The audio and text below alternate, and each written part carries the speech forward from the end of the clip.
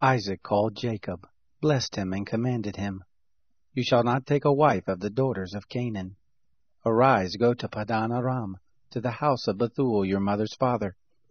Take a wife from there, from the daughters of Laban your mother's brother.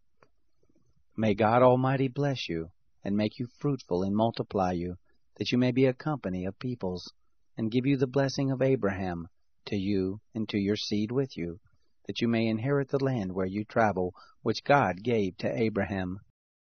Isaac sent Jacob away. He went to Padan Aram to Laban, the son of Bethuel the Syrian, Rebekah's brother, Jacob's and Esau's mother.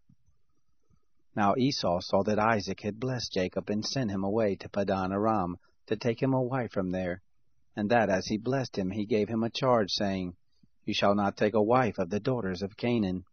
And that Jacob obeyed his father and his mother, and was gone to Padan Aram.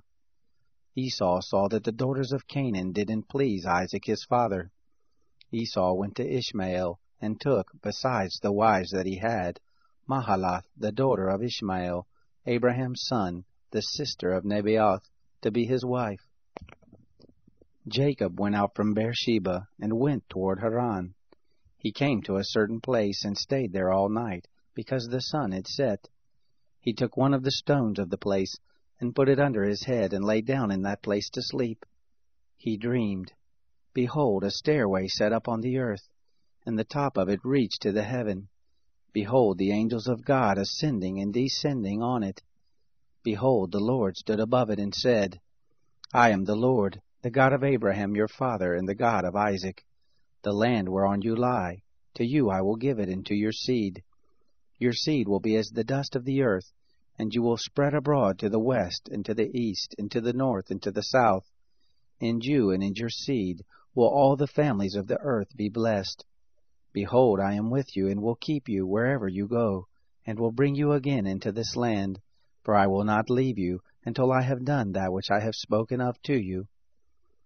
Jacob awakened out of his sleep, and he said, Surely the Lord is in this place, and I didn't know it. He was afraid, and said, How dreadful is this place!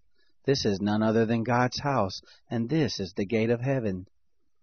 Jacob rose up early in the morning, and took the stone that he had put under his head, and set it up for a pillar, and poured oil on the top of it. He called the name of that place Bethel, but the name of the city was Luz at the first.